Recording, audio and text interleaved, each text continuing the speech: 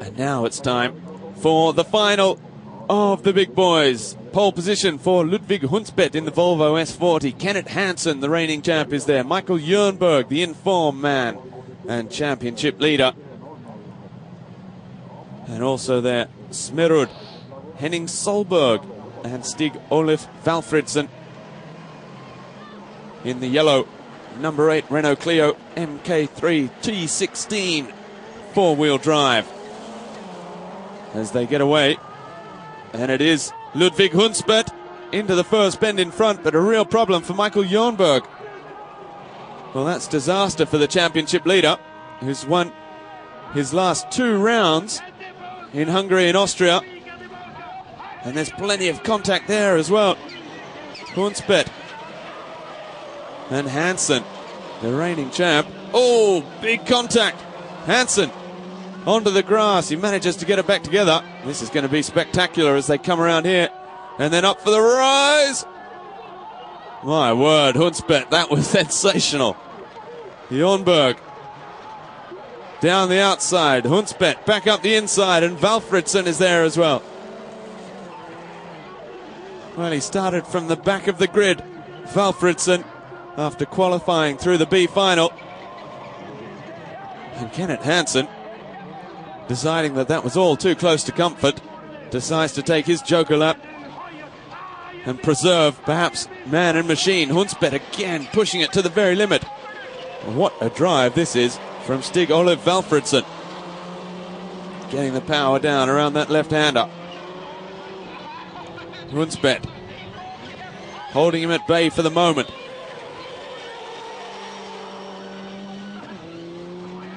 Well, I think it's going to settle down here a little bit. That first and second lap were absolutely heart-in-mouth stuff. Walfridsson, he closes up again on Hunsbedt.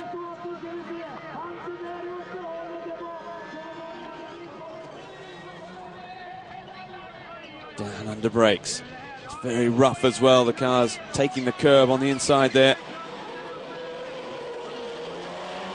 Screeching tyres as they come around the left-hander through the forest.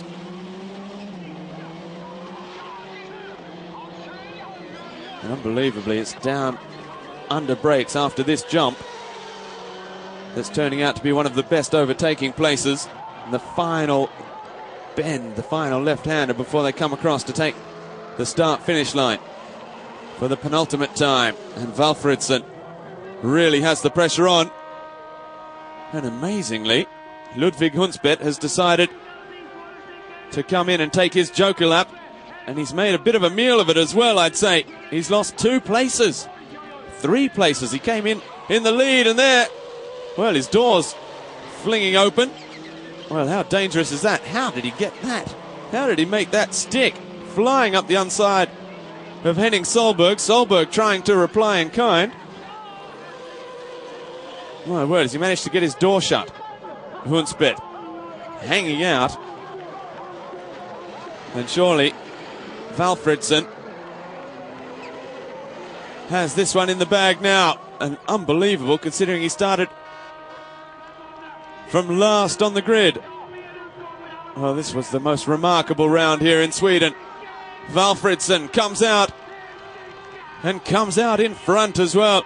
Brilliant stuff. It's Smerud in second place, but can he keep Hunsbedt at bay? Kjell Arne Smerud in the Citroën is in second. But it's Walfridsson who came through the B final. Hunsbedt just forces his way past Smerud. The final bend. Hunsbedt, he won't get close enough to Walfridsson. Stig-Olov Walfridsson registers his first ever European Rallycross victory, and it comes on home soil.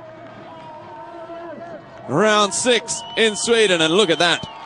Is there a happier man in Sweden this weekend? Well, I doubt it. Walfridsson has won the round. Hunsbedt, the destroyer, we'll call him from now on, has to settle for second. Smerud, a great third place. Henning Solberg as well. A great result for him in fourth.